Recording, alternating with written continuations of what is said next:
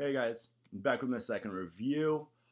Today I'll be looking at another holster, slightly different than what I did before. This is the Sticky holster. I carry my Smith & Wesson M&P Shield in here, and I will be using this later on for some other videos just on how to do some simple gunsmithing and simple stuff to your firearm, just make it a little bit better. But today, focusing on the Sticky holster. Try and get that clear. There we go. I love this. I carry it every single day.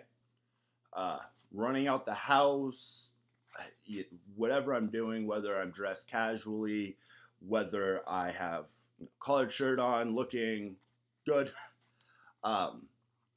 this works perfectly. I can fit it anywhere. It's not bulky at all, and it stays put. It's made of kind of a neoprene material. It's not actually sticky, as the name would suggest, but it really does cling to your clothing and your body. I've never, had any issues with my firearm kind of sliding or almost falling out.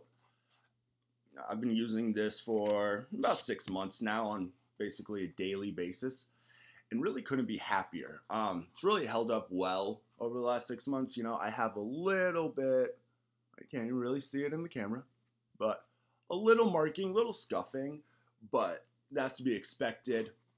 It still clings to my body perfectly, and I couldn't suggest this really anymore.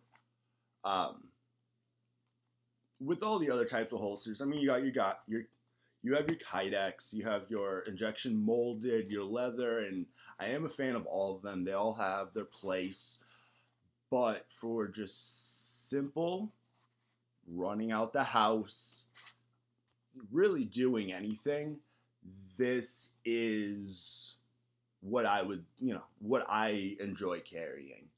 One complaint being the material. It is soft, and if you draw your firearm, yes, the holster collapses.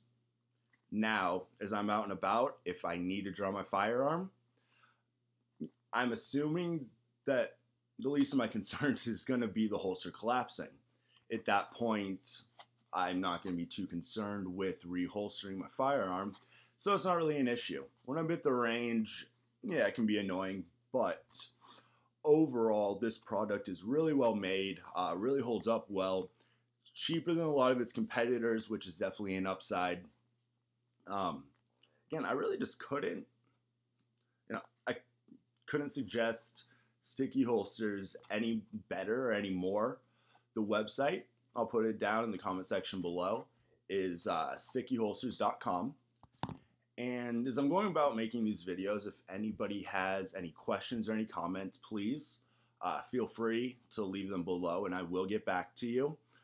I'm going to be using this channel to do recordings on different pieces of equipment, EDC stuff, some products, and then I'll also be using it, show you guys a little bit of how-tos on the gunsmithing.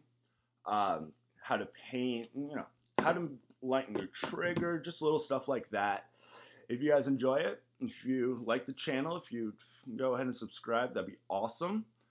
But, there's a lot of people on here, and there's a lot of opinions out here, and I try to stay away from those. So, I hope you guys enjoy, and I hope you have a great day.